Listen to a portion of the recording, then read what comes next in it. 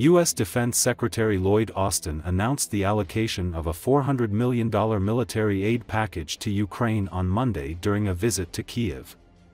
The package will provide your forces with additional munitions, armored vehicles, and anti-tank weapons, Austin said at a meeting alongside Ukrainian President Volodymyr Zelensky.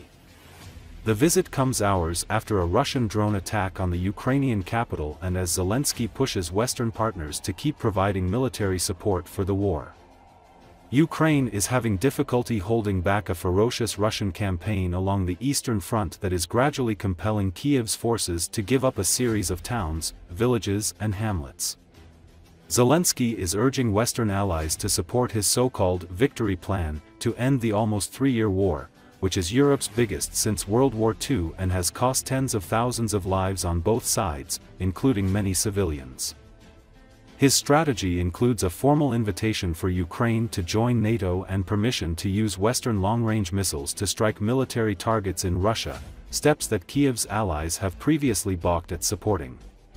The Western response has been lukewarm, and Austin was expected to discuss the plan with Ukrainian officials in Kyiv. Mr. President, this is Secretary.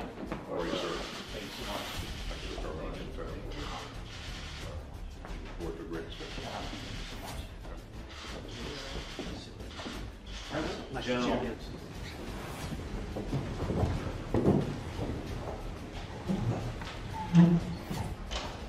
According to our last dialogue, I think very positive dialogue with the President Biden by phone, we discussed a lot of things, and by the way, thanks for the last package supporting our soldiers.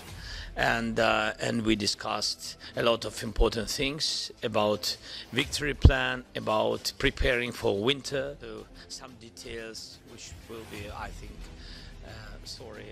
out of. We've moved heaven and earth to help Ukraine, and that inspiring coalition of more than 50 allies and partners continues to stand united to provide your country with the security assistance that Ukraine needs to prevail. Under President Biden's leadership, the United States remains committed to keeping up this support.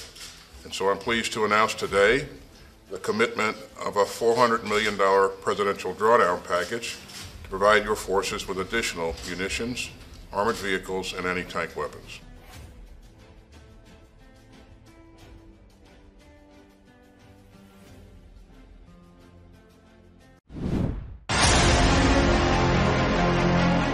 Ukrainian political strategist Oleksiy Holobutsky believes that Russia's partners are beginning to put pressure on Putin not to continue the war against Ukraine. Putin feels that the war is starting to bother his partners, and he is not talking about it directly. Of course, he is not the only one to say this. The same partners of the Russian Federation in the BRICS are starting to tell him about it. That is, the Russian-Ukrainian war has already brought everything that could be positive, so to speak, for these countries. We are talking, first of all, about China and India. However, no one is going to lift sanctions against Russia. That's why Russia's partners are hindered by the continuation of this war, Holobutsky said on Espresso TV. The political strategist is convinced that Western countries will continue to put pressure on China and India that support Russia in its war against Ukraine. Of course, the West will continue to demand that China and India take sides in this war, because this war has already become a problem for globalization and international trade, he said. But the United States has imposed sanctions on 2 China-based drone suppliers and their alleged Russian partners, the first time it has penalized Chinese companies for supplying complete weapon systems to Russia for its war in Ukraine. Washington has long accused China of supporting Russia's war effort by supplying dual-use goods and components that could be used in the manufacture of weapons, which Beijing denies. But in an announcement Thursday, the U.S. Treasury Department accused the Chinese firms of direct involvement in arms supplies to Moscow. The Chinese companies had collaborated with Russian defense firms in the production of Moscow's Garpia series long-range unmanned aerial vehicles, the department said in a statement. The drones were designed, developed and made in China before being sent to Russia for use in the battlefield, it said. The Garpia has been deployed by Russia in its brutal war against Ukraine, destroying critical infrastructure and causing mass casualties, it said.